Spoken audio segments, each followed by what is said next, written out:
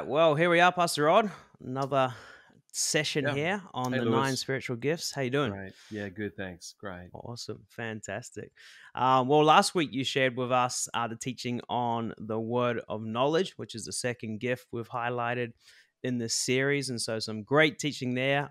If you haven't watched that yet, you're welcome to go back, check that out. But we're going to have a discussion today about this gift. And so I want to start off, we'll ask this question about each of these gifts, because I think it's one of the first questions people will come to is, how do I know I Mm. have this gift of the word of knowledge? What are some ways we can know Yeah. this, Pastor Rod? Well, obviously, knowledge is something we all have. So, do I have knowledge? The answer is yes. Do I desire knowledge? Yes. This gift is like an extra injection somewhere here and there, and I think probably it will come up as a surprise, maybe at first. A little bit of wow, that was interesting. Like, I sort of knew something there, or what happened there, or just becoming aware that something supernatural just happened, because these are supernatural gifts for Right. Christians. These are gifts for Christians who love the Lord and are being used for his purpose. And all of a sudden, it says that these are gifts from the Spirit. The Spirit gives us these gifts in order to love and help, but personally maybe also to guide us in certain things. So I think just by being aware when these moments happen is probably a good start to this. Like, wow, that was something just happened there. It was good. Mm, Or saying something and seeing a blessing on someone else, and observing and saying, wow, that was more than I expected. God just did something in their life through something I said, some knowledge I mentioned. yeah. Fantastic. Um, so off the back of that, I think sometimes, maybe especially this gift as well, maybe gets kind of labeled or boxed as, this is for pastors, this is for church leaders, and unless I'm, Yeah, pursuing ministry, sure. maybe this is a gift that's not relevant to me. What would you say to that thinking? Well, 1 Corinthians 12 starts off and ends with the whole thing about the body Mm, of Christ. These gifts are not just for pastors. I think if you're a pastor, you could pray for these gifts, each one specifically, and say, Lord, I need your help in everything, which is good. Let's get it all. But I think that the key words here is the Spirit gives, the Holy Spirit gives, the Holy Spirit decides. In 1 Corinthians 12:7, it says, now to each the manifestation of the Spirit is given for the common good. Very mm, clearly, the gifts are for everyone. yeah, Really, really clearly. We need to decide this right now. The gifts are for every believer who wants to be used by God. And that's encouraging. I think straight away we should say, wow, it is for me. And everyone listening here, you should be saying, wow, this is for me. Maybe not this gift, but one or two or more. I don't really understand all that, but mm. definitely the excitement and curiosity should be rising as we hear this study. That's awesome. That's very encouraging for people to hear, I think, because I think that is not clearly shared sometimes. Can, So can I yeah, can I just jump in on that again? I yeah, think please. sometimes when people operate in these gifts, it can appear very high level, but we need to understand if they're pastors and leaders, maybe they've just got more experience and years behind it. Right. But when they started, it would have been the same as when we start. And so Mm, be encouraged, even if it's just a little bit of a inkling or a desire. That is the start. It's not a fully developed gift. It's the passion, inspiration, inkling, mm. gut level. And so be encouraged, even if you're just at the beginning, God can use you. That's great. I love it. Fantastic. So last week, a lot of the examples you shared were very based around people, a word of knowledge of what someone was doing or what was going on in their life, and obviously that led Yeah. to breakthrough and blessing. That's the purpose of the word of knowledge. But what about, can we get words of knowledge about, say, situations? Mm.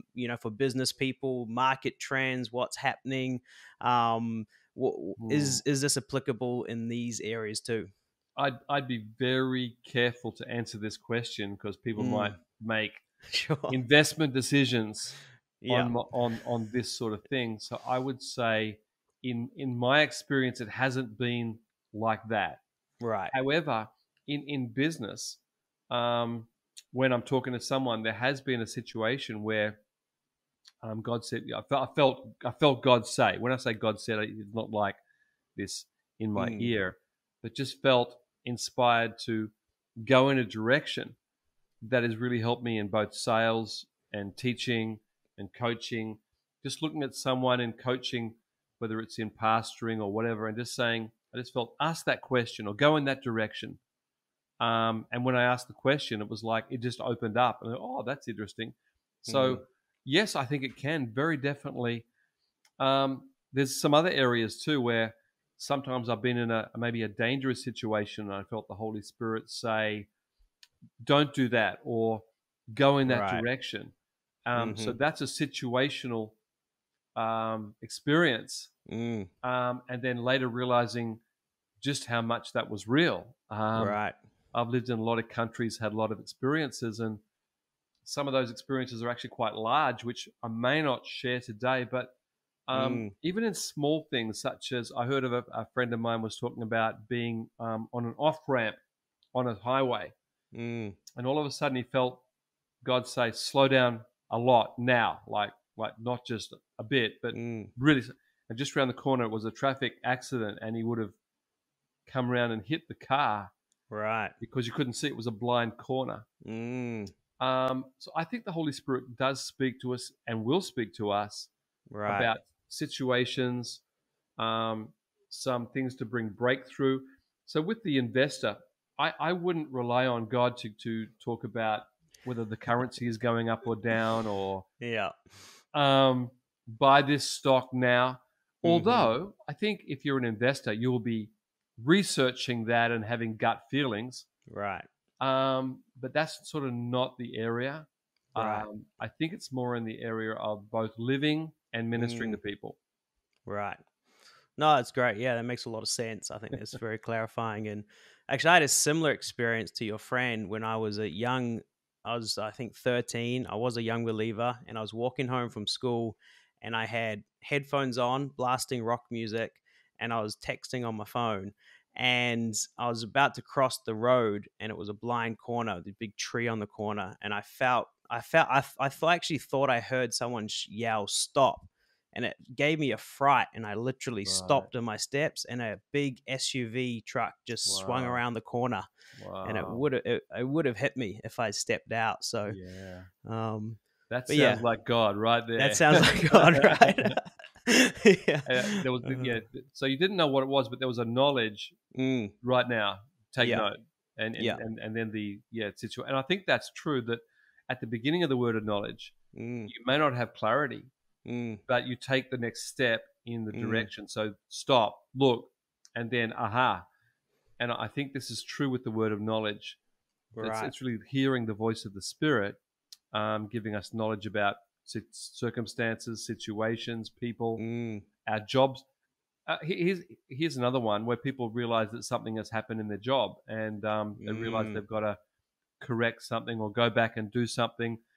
You know, it says in Proverbs to if you're caught out with your words, go back and fix it. And sometimes that mm, could be a word of knowledge in the night or somewhere like, I think what I said could be misunderstood. I'm going to make that call right now, and I mm, feel that was a word of right. knowledge. Mm, And the person says, "Oh, thank you. Thank you for clarifying."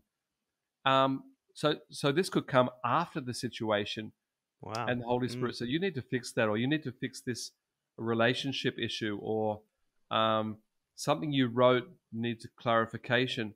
This is mm, a bit of like repair, isn't it? It's repair, but mm-hmm, when God's saying, "Hey," and that's happened many times.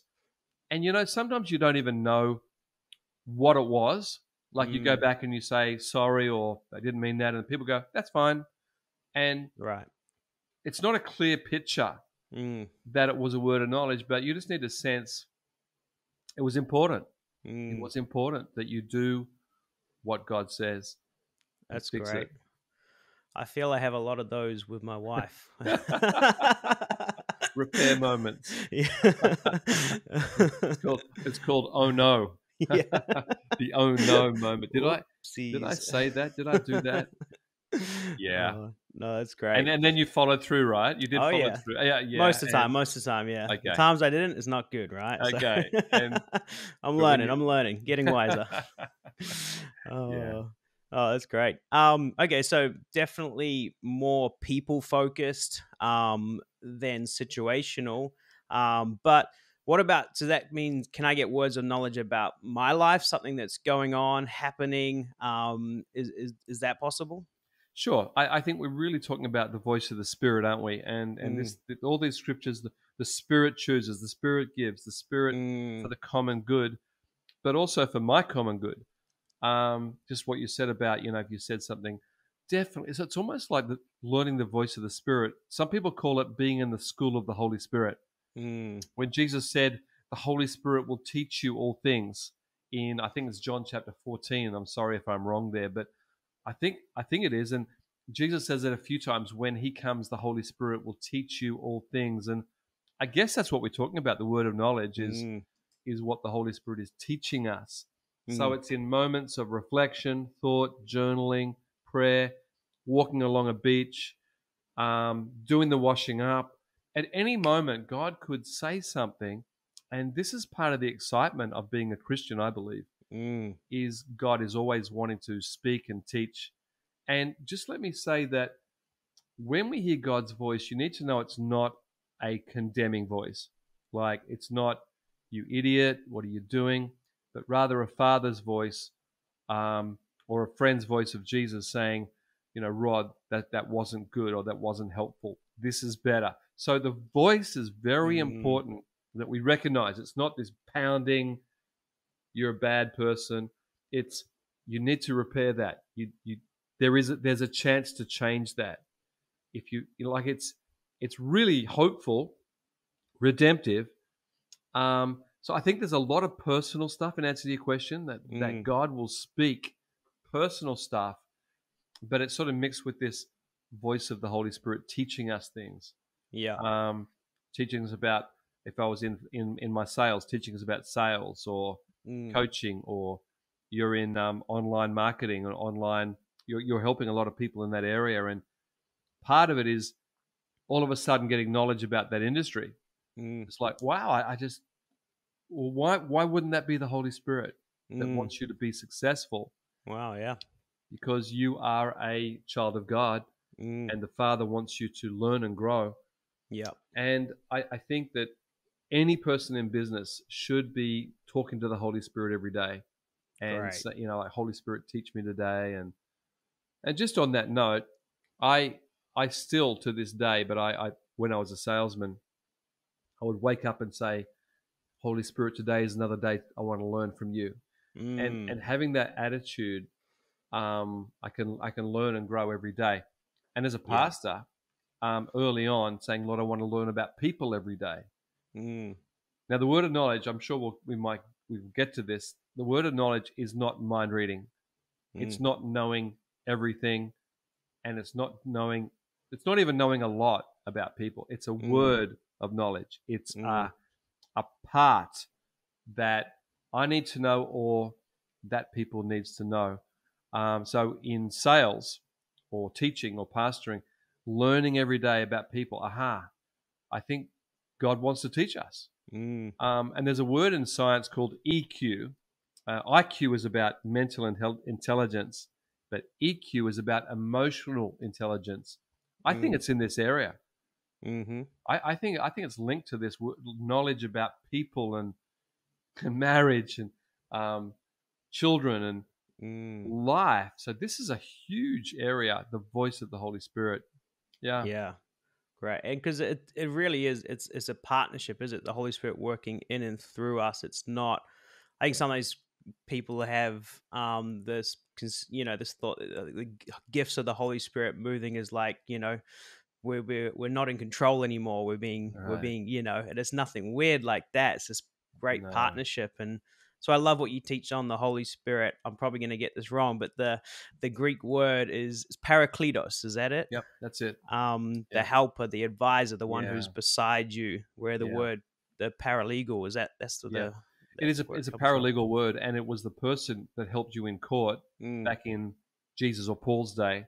Right. New Testament, the Mm. one beside you in court saying, this is where you say this, Mm. or don't say that. So the picture is a law, a legal Mm. term, but imagine that every day, the Holy Spirit saying, I'm your counsel.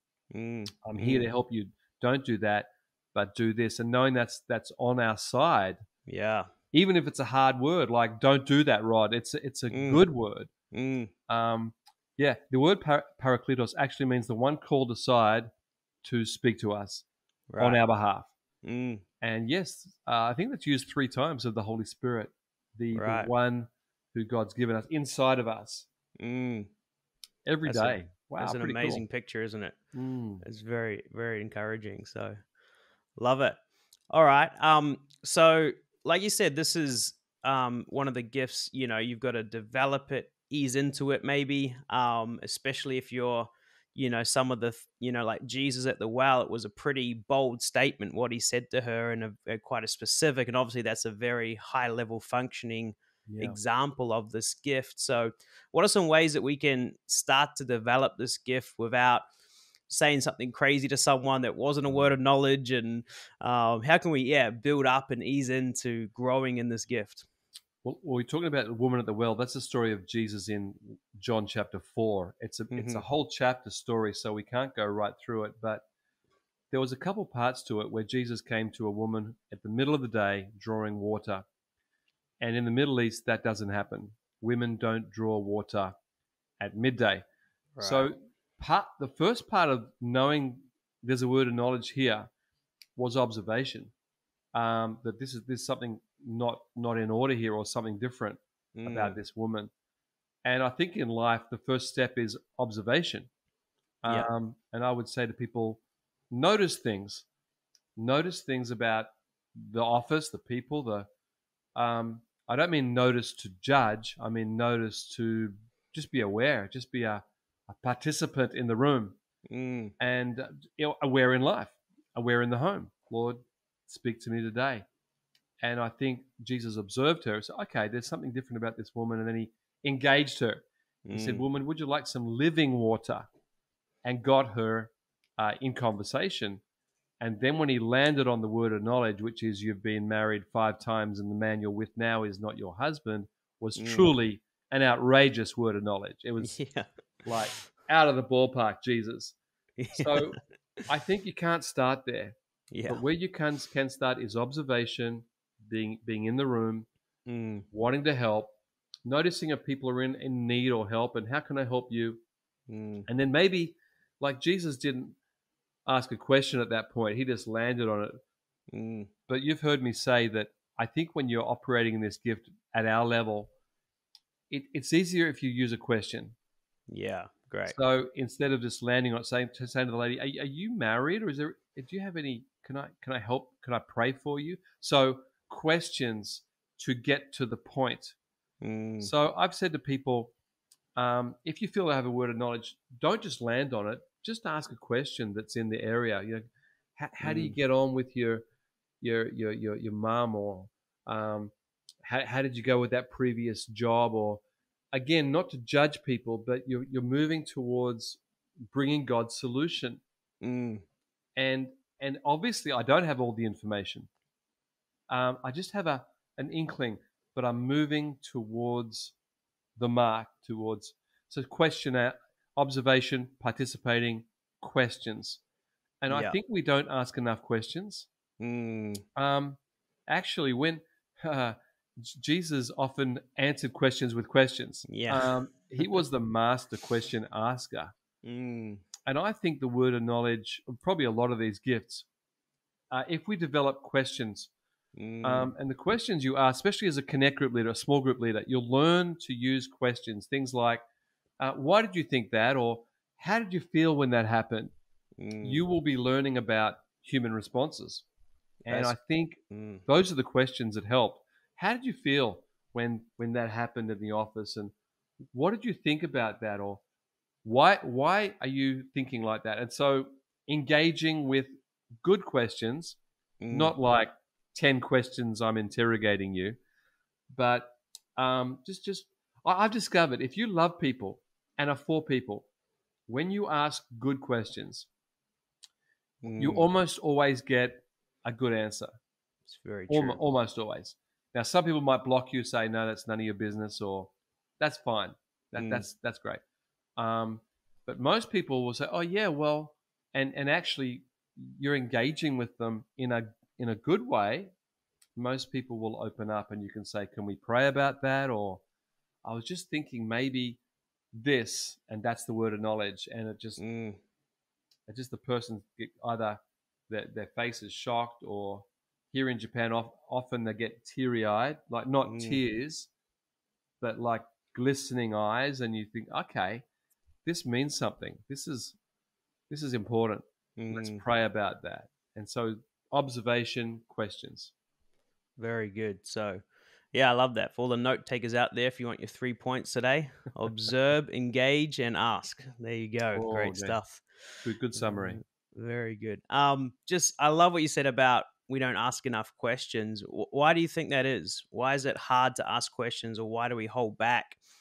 I think 2 reasons. One is we haven't been taught how to do it. And secondly, I think in this age, we're scared of people like, what can I say? Well, they might say, none of your business. Or why are you asking? Like there could be a negative response. I think the first one is we can learn how to ask questions. I gave you just a moment ago. Yeah, great. The questions you ask are what they call open-ended questions about why, how do you feel, what do you think, very much in the arena of let's talk, or are you willing to talk? Yeah. There are other questions that are just one-line answers. Do you like this or not? Yes or no. That's so one we can ask questions, and I think again in Connect group or small group, leading teams in church or teams in the office, you will see the response when you ask good questions. Hopefully people will start to speak, and you'll say, that was a good question. Oh, wow, that was a good question. When I was a young Christian, I was in sales, and I had to see doctors every day. That was my job. Right. I learnt so fast what questions were good and what questions were not so good because you have experience. So I think you can learn. And secondly, if you're scared of people saying none of your business, just be their friend. I think just friendship is just going to break that down. Yeah. And I'm not talking about asking questions on someone's, Facebook or something, but maybe a DM. How are you today? I've been, just personal line or personal messaging. How you been feeling about this about you today? I can honestly say in the last month I've written a number of texts like that where I just felt to engage. Yeah. In one case, a good friend in another country just said, "You've really been on my heart. Can I ask, are you okay today?" And the answer was, "Having a hard time. Thank you." And there was no reason for me to think about them. It just dropped in my heart. Right. So questions when you're friends are welcome. Should be. That's great. Yeah, I very much agree, and I think questions just bring so much rich conversations, and you learn so much more. And like I said, most of the time, people are happy to be asked. People often aren't asked those questions, like "How are you really doing?" and people often it's mostly, almost always, a very positive response to those questions, isn't it? So it really is. I just think that as Christians, just loving people and having their best interest, not being a busybody, yeah, but just this my friend, and I want to be involved here. How can I help? Yeah, is almost always a good response. Yeah, yeah, I love it. Yeah, well, when I talk to friends that I haven't talked to for a while, especially in other countries and that, I always love to ask, tell me what's been the best thing in your life since we talked, and what's been the hardest thing in your life. And it's wow, just amazing how much you learn about their wow. life with just 2 simple questions. I don't know where someone, I think, asked me that once, and I thought, wow, that's really good. I'm going to start using that. But it is, I feel like, myself included, maybe me especially, but people like talking about themselves normally. Yeah. And so when you engage with people and give them a platform to share about their life, the good things, the tough things, and it is amazing how most people are very grateful, and it can be very helpful. And in Yeah. that, you're going to find these moments, right, to Yeah. maybe share some things Yeah. that ends up being a blessing and a help and words of knowledge in people's lives. So, And I just want to encourage the Christian people watching this, or the believers in Jesus, is mm, sometimes God has given you an urge to say something and you don't. And then later you mm, think, "Oh, I wish I'd," well, you can just text, or so don't feel regret. mm, Just go yeah, back and say, "Hey, today when we were together, I was just feeling, how are you doing in this area?" Or mm, so that urge, um, if something wasn't resolved, or mm, it wasn't put out there, maybe do it later. yeah, it's Go great. back, and some of you might be listening to that now and thinking, I need to contact my mum about this, or I need to do Mm. that, or it I might was be literally just thinking I've got someone I need to call after this. a It's a good one. It's a good thing, but yeah. yeah, it's good, and the Holy Spirit's teaching you to listen to those urges. Mm, And sometimes I've done that, and the person said, "No, I'm fine," mm, and yep, that's fine. I mean, yep, we're all learning and growing in this, but that person also said thank you. yeah, So even if there was like a what, but well, thank you for thinking of me, yep. is a good response. Yeah, I love it. Awesome. Well, I think this has been very helpful, Pastor Rod. I've learned a lot. I'm inspired again. And thanks so much for the conversation. But yeah, is any last thoughts, anything we haven't covered yet that you just want to speak to on the word of knowledge? I just want to quickly go over one thing here. The Holy Mm, Spirit is teaching you daily, and mm, as you open yourself to that, Lord, speak to me today, teach me today. You're going to learn a lot more than you thought. Every single day is a learning day, a growing day with the Holy Spirit. So come on, let's really get excited. love it. Love it. Awesome. Could you just pray for us as we finish, Pastor Rod? Lord, I want to thank you that Holy Spirit, you live in us, believers, and you're teaching us. As you said, Jesus, the Holy Spirit will teach you all things. He's the teacher. He's the one called alongside us to help us, call to us. And I pray we'd learn to listen and obey and grow in our personal lives and in helping other people. And Lord, I pray if people especially have this gift, they will be inspired right now. They would be desiring to pursue this.